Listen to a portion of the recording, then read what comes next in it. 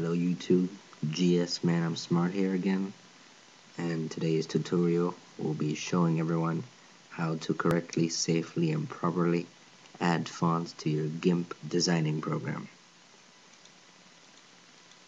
So you're going to open your Internet Explorer, come up to the address bar, or if you want the search bar, www.thefont.com, and it should bring you to a site that looks like this. Now if you just want to look for a font and don't care how it looks, look at the latest ones that people made. Or if you want something more specific, you can come over here. Say you wanted I don't know, say you wanted flames. So we received 5 fonts on the font for flames. Now they have a bunch here. See, let's go with this one over here, Gothic Flames, since I have the first one already. So I'm gonna come over here to download. And then you're gonna press save. Down here, you keep the same name. So remember the name, Gothic Flames. Press the save button. And now once it's completed downloading, you're gonna press open folder. Now there's your Gothic Flames over here. Gonna right click it and go up to extract all. You're gonna press next, and then next again, and finish. That'll open up your folder, Gothic Flames. There it is. That's what you need right here. This is what you need. So you're gonna drag this window over so your other window shows up, and go down to my computer, your C drive, Windows, and you're gonna press fonts,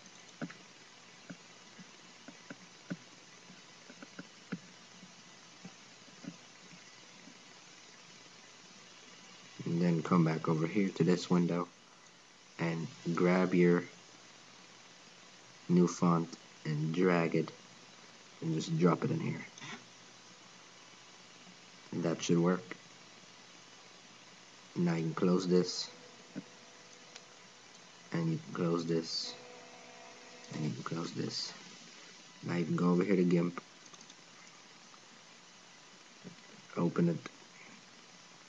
Now, since you have a new file on GIMP and you have a new font on GIMP, usually the program starts immediately, like usual. But since you have new data on the program and the new font installed, it's going to take a little longer to start up. So you gotta be patient as it starts. Don't start worrying, closing it, and pressing Task Manager and everything. Just let it load by itself, because you just added a new font, so now it has to load that font into the program. So in the meantime this loads, you can come over here to the start button, come over here to my computer, your C drive, Windows, and you can check if your font's in there now. Now if you go to fonts, and if you remember your font name, I remembered Gothic Flames, you can go to the G's, or whatever your font is called, and you'll see there's our Gothic Flames right here.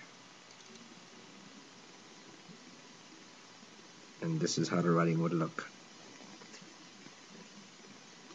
This is how it would look right here. It shows you how it looks. so you do have it in there. So basically, when your GIMP finishes loading,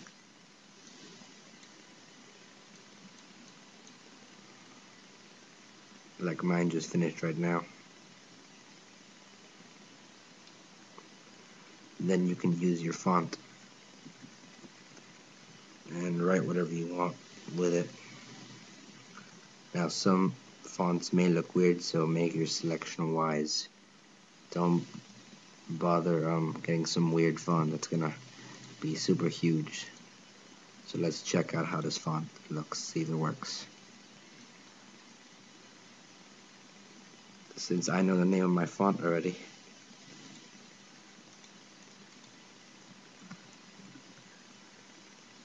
Gothic Flames. I'll go over here. Let's make this 50 so you guys can see. Come over here.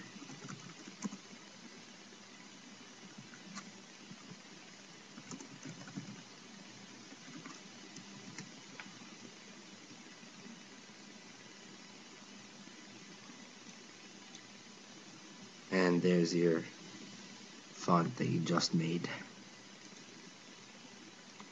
So you can basically do this with any font you want on thefont.com.